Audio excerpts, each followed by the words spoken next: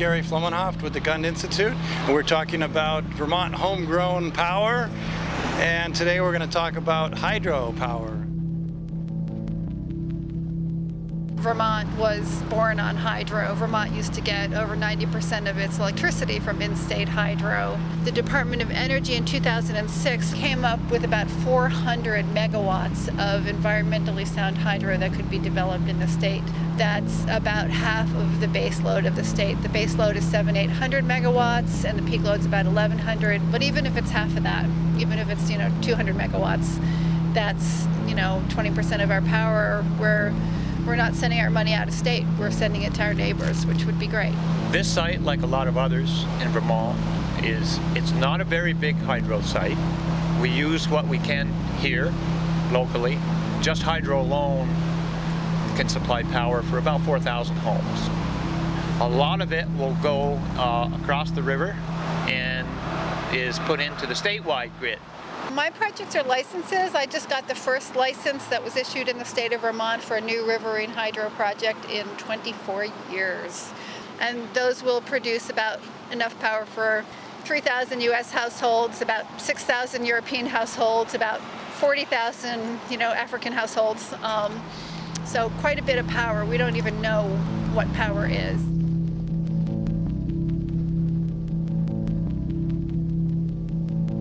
Technology for these hydros out here is late 1800s, early 1900s, and they're still running.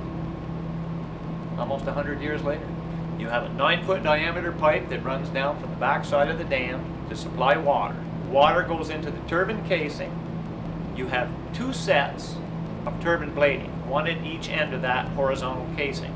The water turns those, which connected by a 9-inch steel shaft that runs through the hydro all the way through the generator. And all the generator is, it's almost like 2 coils of wire. Inside these generators, you have what you call a rotor. You have a big wheel. On the outside of that wheel, you have 24 big electromagnets. They weigh about 350 pounds apiece. All that is this big chunk of steel with copper coils wrapped around it until it's gone through all 24. That line comes back out. You put direct current through that line. It goes through all of those magnets and comes back out.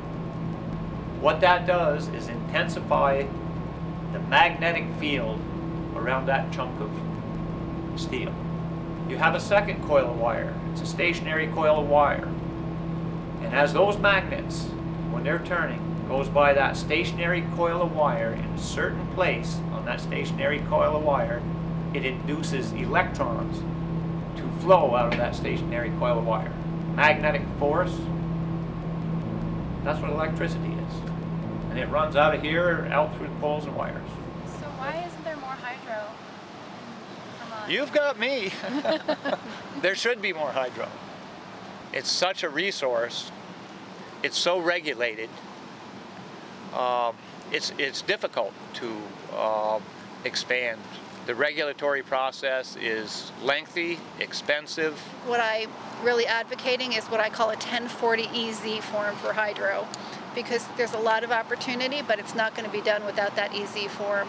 And we can do it. We know, and the state has a great record of environmentally sound hydro with very, very responsible operators who really care about the rivers and the water quality.